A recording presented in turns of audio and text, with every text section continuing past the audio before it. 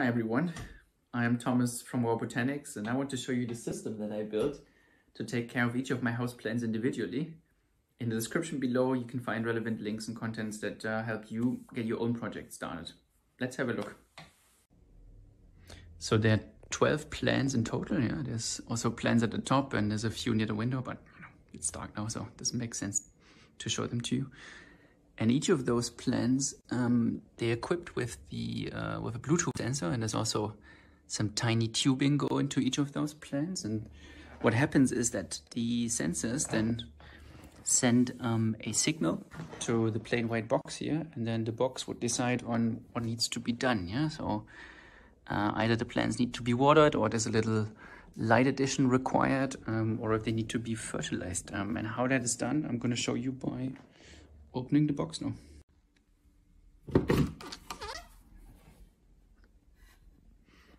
So the center of the system is a Raspberry Pi 4 here on the top, and this is running Home Assistant, which is a home automation software that allows me to integrate all the components here. And there's a special board here mounted directly on top of it, which connects the blue relay boards next to it. Yeah, and the relay boards are basically the switches of the system. Yeah, they connect to quite a few of those tiny blue valves here, and the valves obviously connect to the tubing that goes to the plants.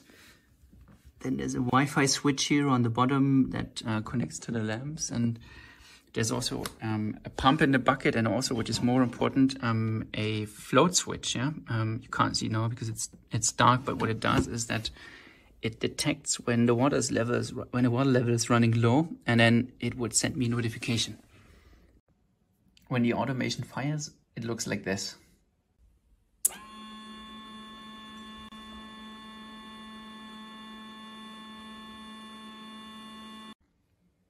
Here's a short summary of my system's features. What I haven't showed you so far is how this all looks in the software, and that's why we hop into Home Assistant now.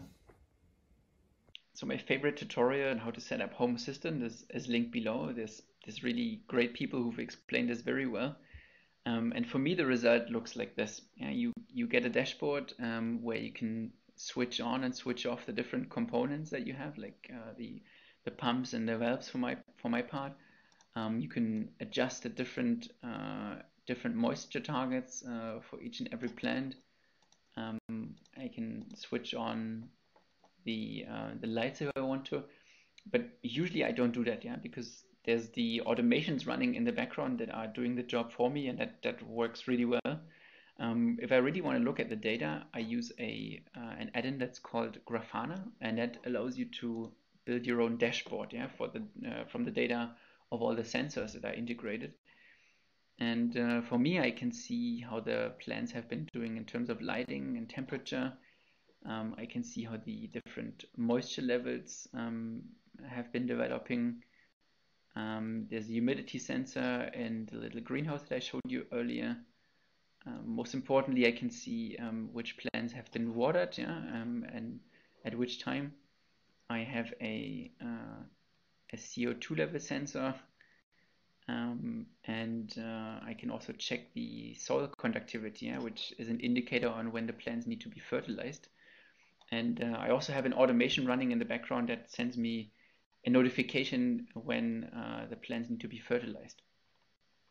I also played around with a pH level sensor, yeah, but it's not working at the moment. Yeah, I need to repair this at some point. But you can see it's really powerful. Obviously, the system is nicely over-engineered, yeah, for houseplants, but it's been running for almost a year. My plants love it, and it's been really fun to build. It's also been a great opportunity for me to learn how to build bigger systems like this one for WowBotanics. At WowBotanics, we grow rare plant species, so if you're a plant lover, please check out our website and Instagram channel. If you have feedback on how to make this system better or what the next edition could be, please leave a comment. I also want to thank LED Gardena and Hydrosys for Raspberry for their great tutorials, because without them, I would have not been able to get the system up and running. Thank you.